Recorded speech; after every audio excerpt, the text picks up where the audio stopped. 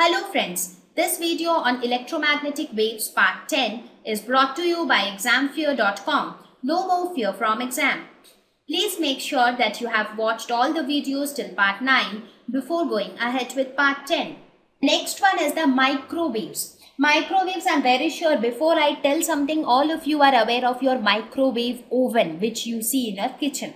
So that is one of the important application of microwaves. So before that, let us quickly have a look at some of the important points on microwaves. Microwaves are nothing but short wavelength radio waves, because this is the next number after radio waves. The first one was radio waves, next one was microwave. So this had maximum wavelength. So this has lesser wavelength than radio waves. So these are called short wavelength radio waves. They are produced by special vacuum tubes which are klystrons, magnetrons or gun diodes. I mean, understanding all these things is not required for you at this level. When you go for higher studies in physics, for example, when you do your masters in physics or something, then you will be studying in detail about apparatus like gun diodes, which are used for producing microwaves. Important application includes the microwave ovens, of course, and the radar system in aircraft navigation. Now, I will discuss each of these in detail, microwave ovens as well as the radar system in aircraft navigation, because they are both very important application and you should know you should have at least some knowledge about each of them. So let us talk about radar, which is a very useful technology. What is radar? Radar basically stands for radio detection and ranging. So that is the full form of radar, radio detection and ranging.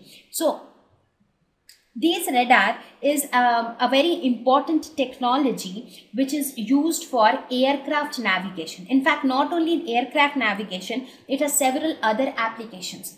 So before I start explaining what are the different applications, I will quickly tell you about the different applications. The first one is the air traffic control. For example, when the pilot is in the aeroplane, he's flying the aeroplane, he should, like the way there is a traffic police on road to manage traffic, similarly there has to be something which will manage the air traffic as well. A pilot should know if any other aeroplane is present nearby or not, so that it does not go and hit the other plane. It should know whether some plane is there behind it.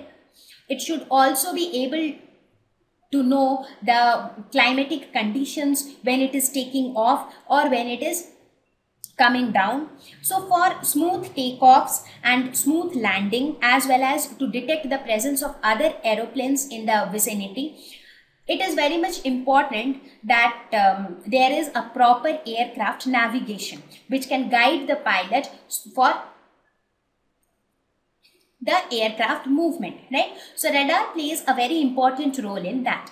Not only that, it is also used for speed detection in your roads. You would have seen that when you go on highways or something, there you can see that there are some instruments which are placed at the side of the road, as you can see here.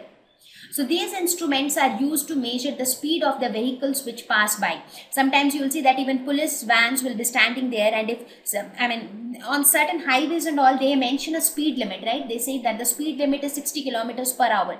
That means you should not drive your car or you should not drive your vehicle above that speed, right? So whenever you cross that speed, there is a device which is used which will detect your speed, and if you cross that speed, there will be police vans standing there and they'll just stop you and then take some fine from you and things like that, right? So those instruments which are used to detect speed of vehicles which are at certain distance from it, they also use this technology. Not only that, it is also used for military purposes. In order to, military purposes, it is used in this sense that it is used to detect enemy, so that the enemy cannot attack from any time, anywhere, right? So it helps to detect enemies, as well as it helps to guide weapons. Like if some weapons, enemies have kept some weapons somewhere or not, so it is used for that detection as well. It is also used for satellite tracking. For example, this big shots like the NASA spaceships and all those things, they go to space and they try to track some satellites. So for satellite trackings also, this radar is a very useful technology. Now, how does this radar works and what is the role of microwaves in radar? Now, the name has radio in it. It is called, they say that it utilizes short wavelength radio waves. So, short wavelength radio waves are nothing but your microwaves. So, why only microwaves? Why microwaves are suitable for this technology? The first reason is that they have very short wavelength. Secondly, it is invisible to humans. That is also a very important criteria, because let us suppose that if you have that device which detects speed, so some waves are getting transmitted all the time, right? So if you are able to see those waves, it will become very irritating, because every time you will see some light coming in from here and there. So this is also one advantage, that microwaves are invisible to humans, even though things are taking place, but it is not causing any disturbance to our visibility.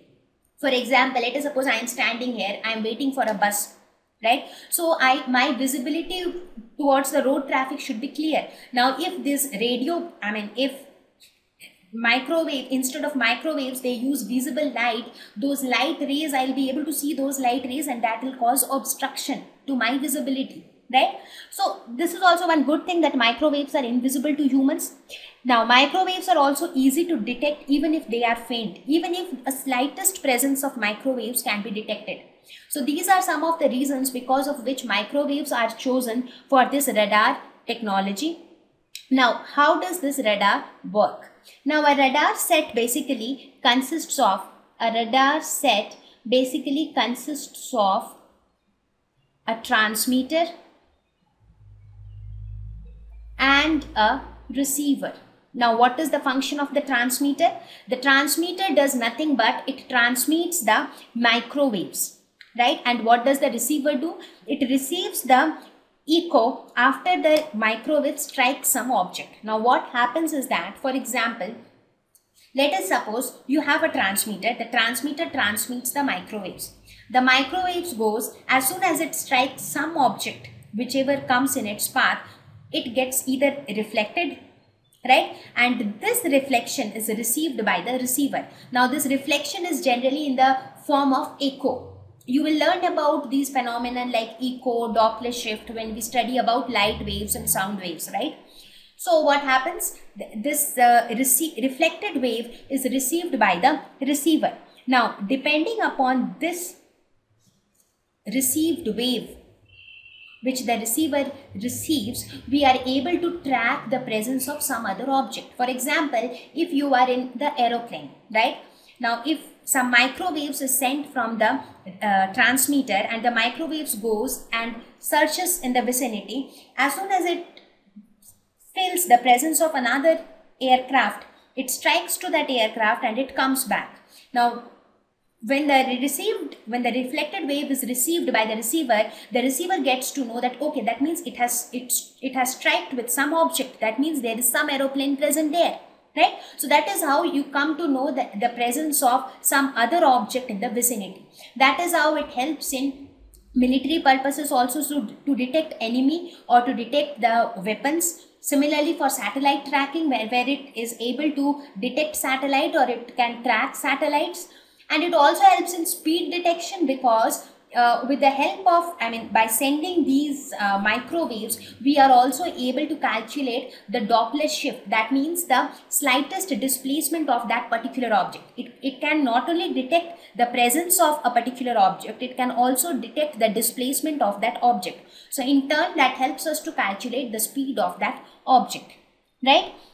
So this is how microwaves play a very important role in this very useful technology of radar, which in turn has so many applications. Thank you. Please visit examfear.com to watch free educational videos, try free online tests, get the best quality study materials, study from the best tutors and mentors, and much more. Thank you once again.